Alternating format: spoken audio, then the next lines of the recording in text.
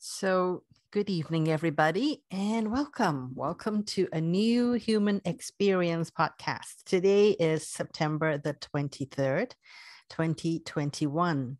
And the topic for this evening is Grounded in You.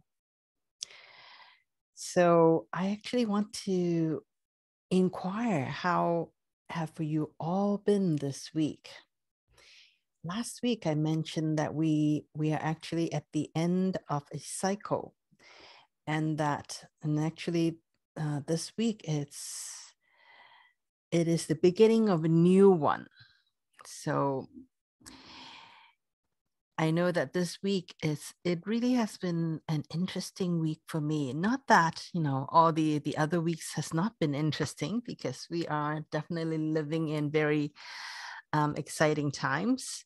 It's just that this week, it's knowing that, we are all in kind of a new movie.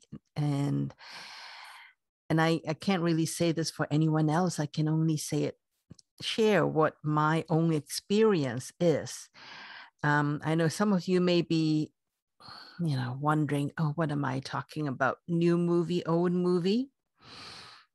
So I just want to address that a little bit. It's what do I mean by old movie? Is that really energetically we actually just started the new year, which is 2021, energetically. Now, even though according to the calendar, we are deep into the year 2021, but energetically, it's like we were still experiencing the same year, like the same things that's going around from last year, left over from last year. So now we're kind of energetically entering in we are in new grounds. And so that's what I'm referring to. You don't have to agree with me. You don't even have to believe me, anything like that. But just pretend. And I'm simply doing that as pretending for myself anyways. One of the few reasons why I think that this is new movie, totally new things, and living in totally new paradigm from before, was that it's just I am playing this game with myself as well, because I heard somebody mention that, yeah, it is brand new. The energy coming in is new, and the things that we think we are tied to in the past is we're no longer tied to those. We are actually free. It's just that we don't quite believe that we are free yet. So I'm playing with that idea. So if everything were new, what would I be doing? So let's play all along. And so this is where I come from, where what I mean by a new movie is I am really playing with myself that everything is new. And so what do I really want to do in this new movie? So that's what I've been playing with for this week now. And listening to some of the few thought leaders that I resonate with, just Franco, Jason, to name a couple, it seems to be they are all referring to something called presence. Presence simply means being in this moment, being who you are in this moment. So that's what presence means. And so I've been playing this thing called presence. And it's interesting because what I've noticed is how often I am not in presence, how often I'm really just reacting, even though I consciously do try to be grounded in myself, trying to really be conscious, be fully conscious of who I am, where I am, and how I am interacting with the environment around me. So all this is really about presence. And it's like I am learning to walk all over again. And this time, what I mean by learning to walk is that I'm learning to walk as me. And this does not come naturally. I am very good at walking as all the, I would say, really projecting and projecting what it is that I don't want to see within myself, to project it on someone else, to really think, to react rather than to act. That's what I mean by that. And when I really get in the present and practice this being in the moment, and to act, meaning to choose consciously what I want to do instead of reacting according to what I encounter from my environment, who I'm with in the moment, and reacting from what they say and how they interact with me, is to really get to choose how I want to feel and how I want to be. So that's what I mean by learning to walk as me. And this is really part of also noticing where it is that I am simply acting from an identity, rather than just being with what is in front of me right now, and being authentic, and also just to choose how I want to be at, I would say, well, not every moment. I'm nowhere near that, but as often as possible, I want to do that, to live in that state. So I just want to give an example of what I mean by that. So for example, opening portals. I think some of you have actually, if you have heard this podcast or participated in this podcast, you know that, one of the thing is every now and then I would open a portal. And so I would say a couple of days ago, I was asked to open a portal. And this time the experience is very different. Before, I would be told that, okay, this is the portal we want you to open, and what's the name of the portal, and I may ask about, what it is for, what it's supposed to do. I would get some of that, and during so when it is the day that I'm supposed to open a portal, I would get confirmation. It's like a lot of hand holding. So I really feel that there's a lot of participation, not just from myself, but from all the other people as well, or I should say all the other entities that is coaching me and really guiding me along. And then this time, I was still told, or I still have a request to open a portal. However, when I tried to get confirmation there, I didn't hear anything. It's like I tried to ask my guides, but it's like nobody showed up. It does not seem like anybody showed up. And so I felt like a little, left left in outfield a bit, and it was a little uncomfortable. And so there's a lot of conversation that, went through my head. It's like, wow, am I sure that somebody actually told me to open this portal?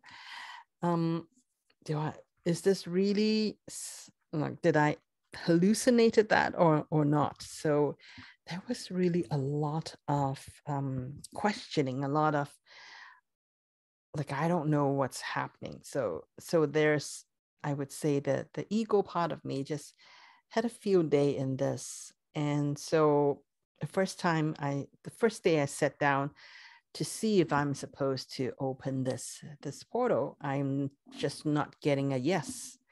So I didn't. And I really, asked for confirmation, but I still didn't get one, because usually in the evening, Cryon, one of my guides just showed up, and lots of things. I felt the energy really strong and all of that, but there was no confirmation.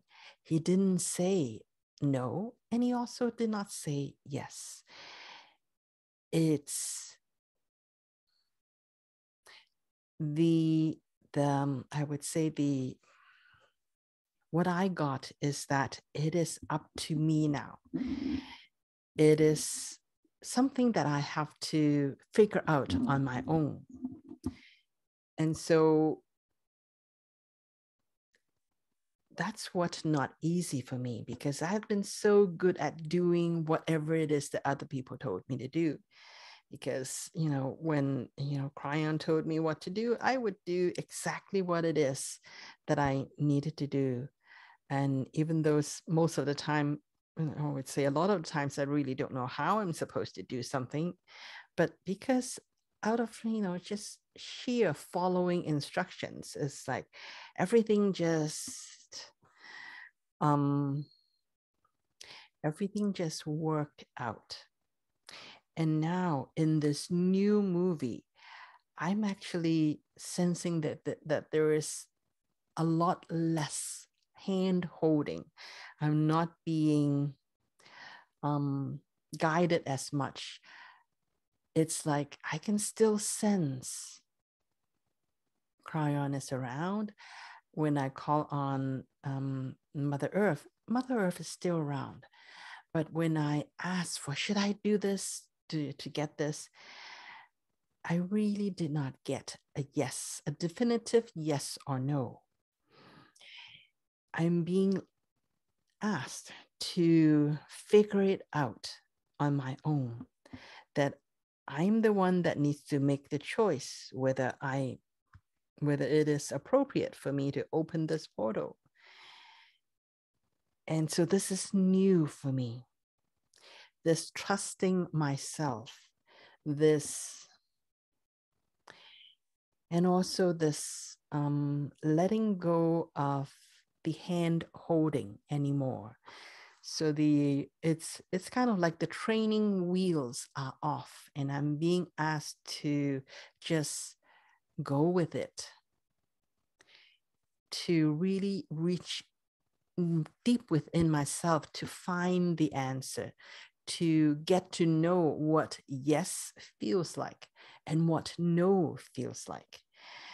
And also the freedom to make mistakes, the freedom to choose, and also the freedom to make mistakes. And I don't like making mistakes. I'm very uncomfortable making mistakes. And this is really something that I needed to learn, that it's okay to make mistakes. And I think this is the opportunity that I'm being given. And so I finally did a lot of, I would say, letting go of needing to be right, and letting go of a lot of that, and really shifting and doing the transformation right there and then, in the moment, to get to the point where I actually felt that confirmation from within that this is what I choose to do. And does not matter what the consequences may be. This is what I choose to do. And I really get very present about why I choose to open this portal. The portal is actually, a lot of the times I open portals for whole human collective, but this time it's actually for it's for a local collective. It's really, and also what I'm getting from that is that it's more about getting the choosing to provide the opportunity to balance the energy for a particular location, which is where the portal is. So all of that, and I was able to get the information, the confirmation from myself, not from anyone else. So that was my experience, and that was really a learning experience. And that's one of the experience. That's one of the I would say learning experience for me this week. And there are a lot of others as well. And I won't name all of them. I just want to give one of the examples. And so from all of the different experience that I had this week, I just sat back and looked at a couple of things. And I made the topic to be grounded in you, meaning grounded in ourselves. And this is really about, I would say, grounded in ourselves is really it's the other side of the coin to being present, to what presence is about. Is we need to be grounded in ourselves. We cannot be present if we're not grounded in ourselves. And this is what I am learning to do at a much more serious level. I mean, every now and then I would get present, but it's most of the time it's like a short burst of time, usually when I'm meditating or when I'm actually preparing, let's say preparing for a podcast, then I would be more present. And then also when I am reading, I would say certain books, then I would become more present.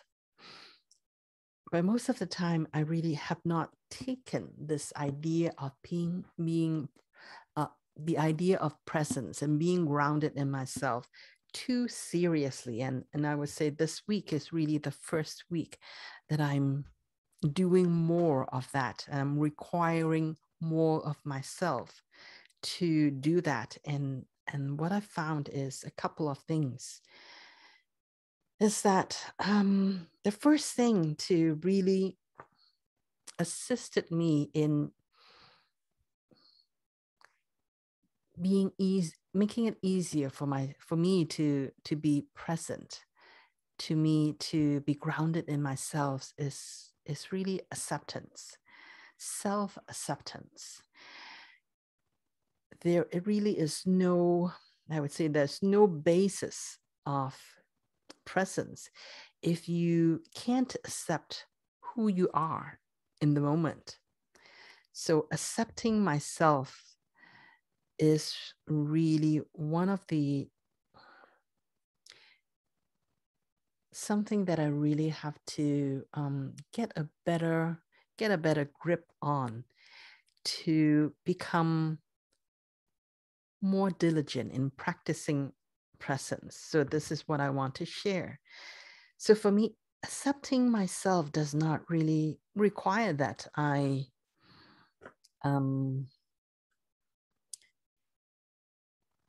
would say that I agree with everything that I do in the moment, because there are some things that I just do just because out of a whim that I just want to do because, it's fun to do something that's completely out of character without even giving it a second thought, to just do it.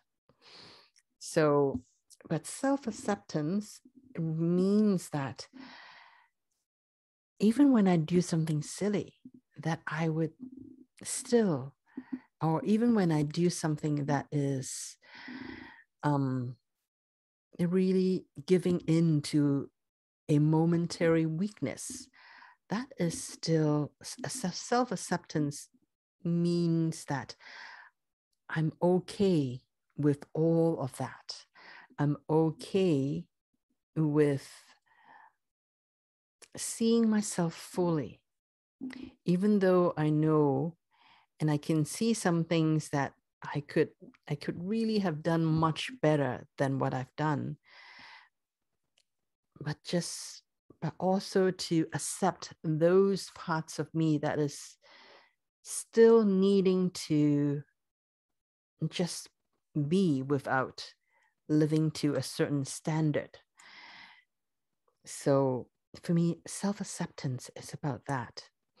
Because every time I try to live according to a certain standard that I have of myself, it's really,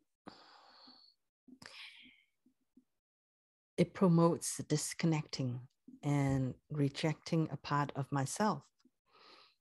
And self-acceptance for me is really seeing all of those and still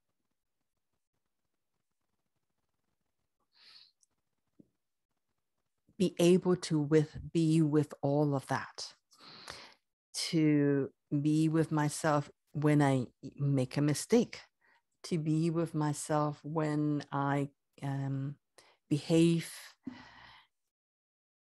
in a certain way, when I'm not compassionate to other people, to just accept that's where I'm at, and to not, and to take all of that in and still be able to connect with myself and not try to sweep that under the floor. So that's what I mean by self-acceptance. And the other way I find that is helpful to be grounded in myself is a matter of feeling safe. I find that safety means safety means a lot, because we have this body and let's not say we, but let's just, this is about me feeling safe. A lot of the times when I'm by myself, I don't feel safe. Well, okay, by myself, not meaning that I'm by myself in the house, but even when I'm going out on my own, not meeting a friend, it's I don't always feel safe. So this idea of feeling safe is something that is this in my face for me to look at. So I really get that there's still a lot of the safety thing that I have to be with. I'm not saying that it's an issue or it's a problem or anything like that. It is where I'm at, that at a certain level, I don't feel safe. And that in order to be present, in order to be grounded in myself, that I am actually needing more time for myself to just check in, to see my safety meter. Do I feel safe within my own skin? A lot of the feeling safety is that I don't feel safe when I'm with other people, because well, it's kind of twofold in that I have accepted the idea that, when there's like that when we are by ourselves, we're not safe, and that there is safety in numbers. That's an idea that I've been living from. However, I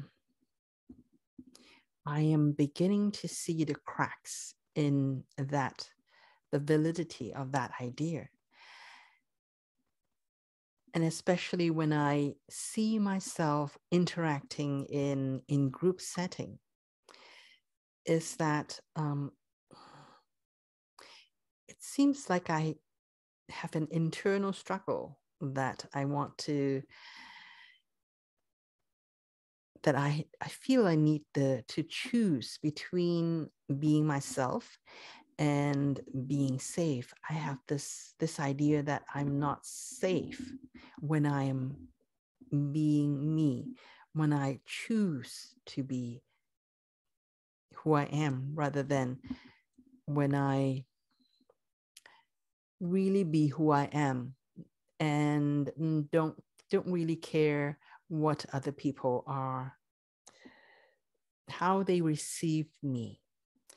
So that's kind of is the old movie. But this week I really work on this idea of safety within myself, and of course it has something to do with the accepting myself as well. So as more I really focus on accepting myself and really fully loving myself, and also fully understanding where this idea of not feeling safe is coming from, that I really come to more of an understanding that I can choose to be who I am. And when I'm okay to be who I am, then even when I'm in a group, that I have to, that I would feel more safe when I'm grounded in that safety within myself. And it isn't because I don't have that grounding of being safe within myself that I have that, I would say, that insecurity about being myself in a group setting. So that is something that I've been really working on, to be present when I feel that I'm not safe, and really notice when I don't feel safe, and really in that moment to start to switch that around, to hone in to what safety feels like, and also to choose to feel that safety.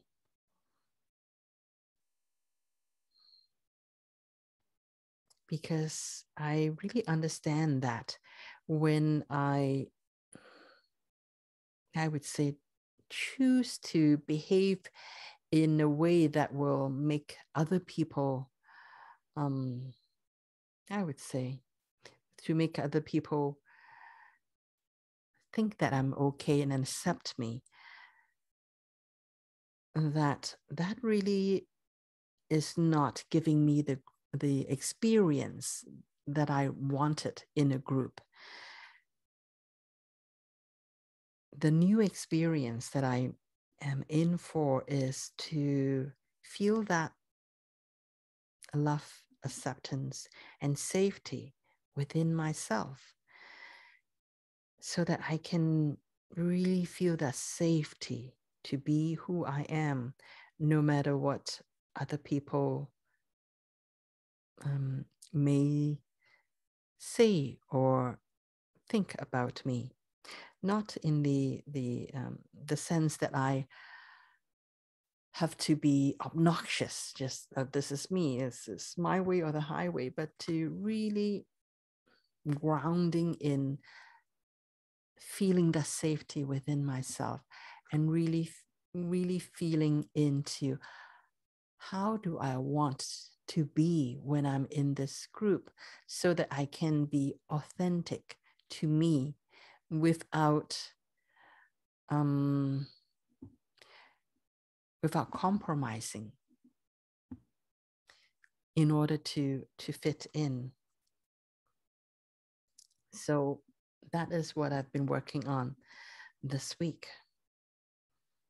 And then the one more thing that I would like to share is, for me, this week is also about trust.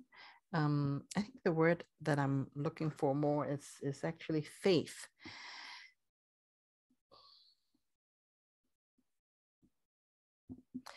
Faith does not really mean that I trust that there is a God or someone outside that's going to take care of me and give me what I want. Faith really means to me now, my understanding of faith now, it's really to trust that no matter what happens, as long as I do what's appropriate or to the best of my own ability in the moment, to what's for me to do, to really walk and to be in this moment, that whatever it is that I wish for, whatever it is that I want to experience in my life, is going to come in whenever it's appropriate. So it's really about faith that actually I want to illustrate more is there's a difference between my will, or I should say the human will, because my will is, and it's the human will kind of will. So there's what's the concept between my will and then the concept of God's will. So my will, what is my will? My will is, okay, I want to have this experience, let's say, to have, to live in a certain kind of housing, to have a certain kind of community around me, to have a certain kind of family dynamics and all that. So that's my will. That's what I wish for. However, there is also God's will. God's will, my will has a schedule. Like I want to have that, like right now or shortly after. So my will has a time factor to it. I want this now or as soon as possible. However, God's will does not work like that. When I say God, I don't mean I don't mean God as in the Bible's God. I'm referring to God as in the concept of the universal creator. So there is a will, or there is a certain way that the universal creator has created. There is a certain underlying direction that God's will is going towards. And it's not always in the same speed and the same direction as my will. And it's my understanding that because I'm also an aspect of this God, an aspect of this universal intelligence, that is creating the future, that what is good for me is also in line with what's good with the universal creator or God or whatever label we want to put on it. So to be in faith, to really have faith, is to actually, it gives me the courage to take care of what's in front of me, to do the best what I'm capable of doing in this moment. So to the best of my ability, and to handle everything according to what is the best of my ability in the moment. And that the faith part is that I may make mistake. I may not be able to materialize or get the experience that I wish to have right now. However, when I am doing my best, then at some point, whatever it is that is the best for me is going to show up. And that there is a convergence between what it is that, or I would say what I consider as my will, and the whatever it is that's considered God's will as well. It's just that the timing is not quite the same, because I live in the human time, whereas God lives in outside of this time. It's the creator, the universal creator lives outside this. And so that is, and that if I just do my best to be grounded in me, to be present, and to walk in this, and to exercise my presence, then whatever it is that is my will and God's will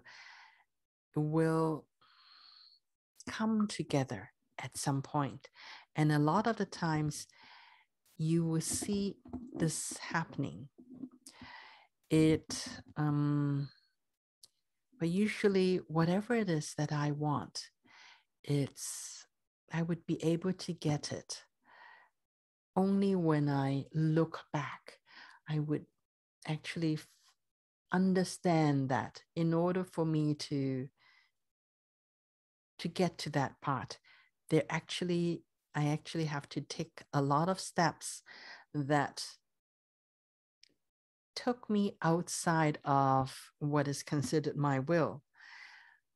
But it actually helped me learn and to prepare myself to when what it is that I want to experience is actually what I'm experiencing in this moment. So that's all I want to share for today. It's really my experiment. I would for the most, I would say the most appropriate words is how I am building this new life, and being in this new movie is all the things that I've learned and all the insights that I have is really the couple of things is presence. It's not something that come easy, and presence really require that you have to be grounded in yourself and to be willing to experiment, to be willing to walk one step at a time, not knowing where it is that you're heading, but to really look within, to search within. Is this the best that I can be in this moment? And to simply trust that process. And it is the first week. And who knows where I will be, and who knows where every one of us will be in a year's time, or even in a couple of years' time. And so I have a lot of faith that we'll get there. And that's all I would like to share for this week.